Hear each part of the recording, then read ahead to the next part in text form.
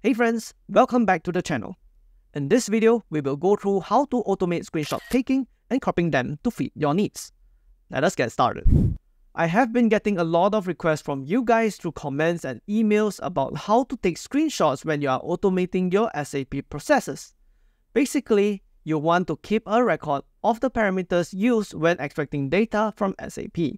Well, today we are going to cover all of that. Let us head to my computer and start working on it. To trigger the screenshot is quite simple using VBA.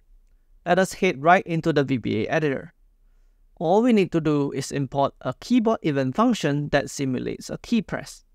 Then, we run the keyboard event function with the print screen button. Print screen button in this case is NH2C and set all other parameters to 0. When the keyboard event function is triggered, the screenshot is automatically copied to the clipboard. From there, you can easily paste it into any Windows application using Ctrl+V or the paste command. But here's the thing, if we paste the screenshot right away, it might grab the wrong thing from the clipboard. That is because the screenshot takes a tiny bit of time to save. Here's an easy fix. Just add a quick pause after the screenshot. I have a pause function written here.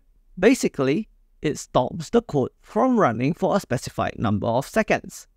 For my case, 0.1 second is all I need to make the screenshot work, and we are good to go. What you see here is my SAP GUI script. When I run this, it will extract data from the T code KE5Z with specific year and company. Then I will export the table to my desired directory with a customized file name.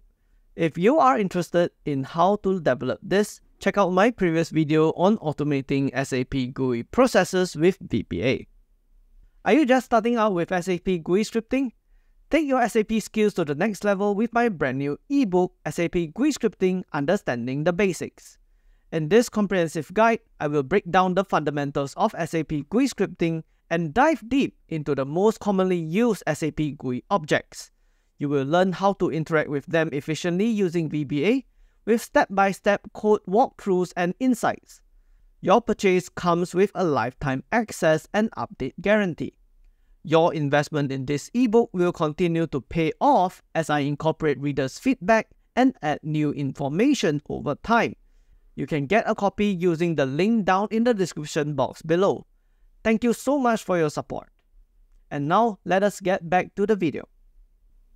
Every time I run this, I want to screenshot this parameter page so that I know what parameter is being passed in. As I go through the script step by step, I will identify at which point I need to do a screenshot. Next, we will call the print screen function we created earlier, and then the script will continue and keep going until the data is extracted in Excel. Before running the script, we need to make sure SAP GUI is currently in focus. This is crucial because we want to capture the right screenshot. If SAP GUI isn't in focus, we might end up with the wrong screenshot. To do that, first we return to the SAP main menu using /n and press on the Enter key. If I run these 2 lines of code, you can see that we are now at the main menu. Then, we are using the app activate function to put an application in focus based on its title. However, SAP window title dynamically changes, so we need to get creative here. We can use the text property to retrieve the current SAP window title and store it in the win title variable. If we check on the win title value after running it, you will notice that it returns my current SAP GUI Windows title. Once we have the value, we will run the app activate function with the window title as an argument to bring SAP GUI into focus. We will also maximize the window so that the area that we want to screenshot is always in the same location. Let us try and run the script.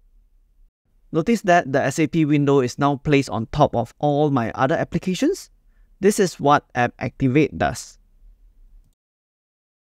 After the script ends, the screenshot should now be on our clipboard. Press Ctrl+V to paste, and you can see that it is capturing the correct screen. Now that we know it works, instead of manually pasting it every time, I want to paste the screenshot into a new sheet in the same workbook. To make that happen, we will create another sub-procedure called crop resize screenshot Excel. Here's how it will work. Since we already have the print screen captured in our clipboard, I can just use it to paste in my testing here. Let's say I want to paste my screenshot in this sheet 1 worksheet. First, we will identify the worksheet where we want to paste it. Then, we activate the cell that we intend to place our screenshot. In my case, that's cell A1. And finally, we will paste the screenshot. Let us give it a try. Okay, cool. The screenshot is pasted, but it's huge. I can only see the whole picture on 25% zoom.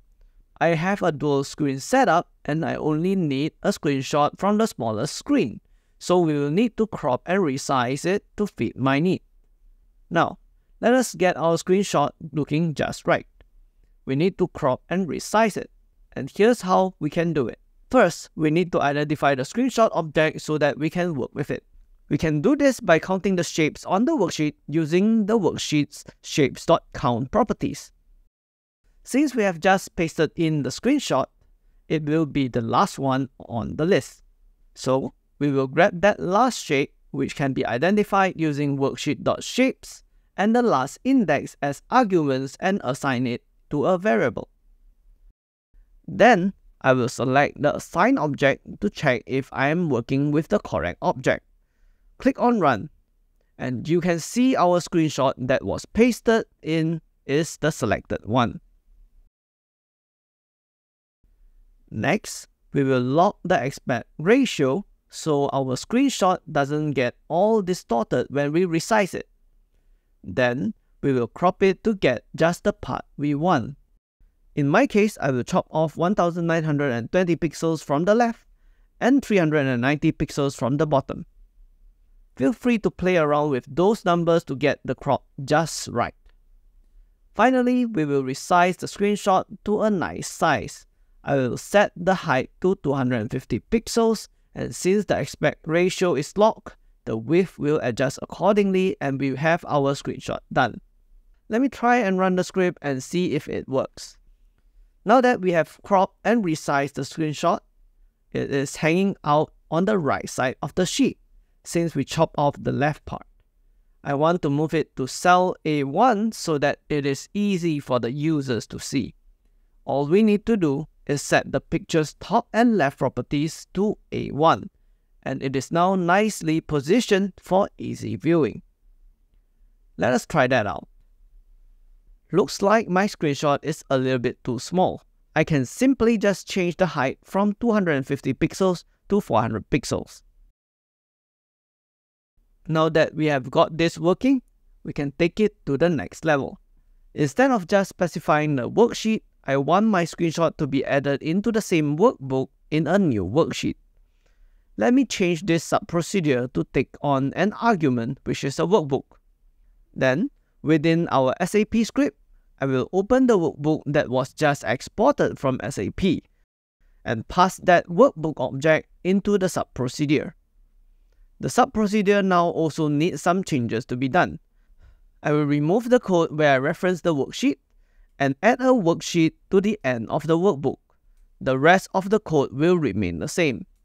Let me try running the script and see if that works.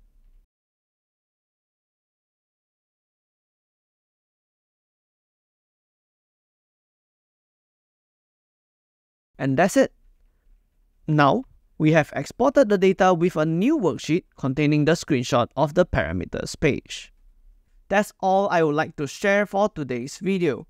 Hopefully you now know how to capture screenshots and paste them into Excel and Word with VBA.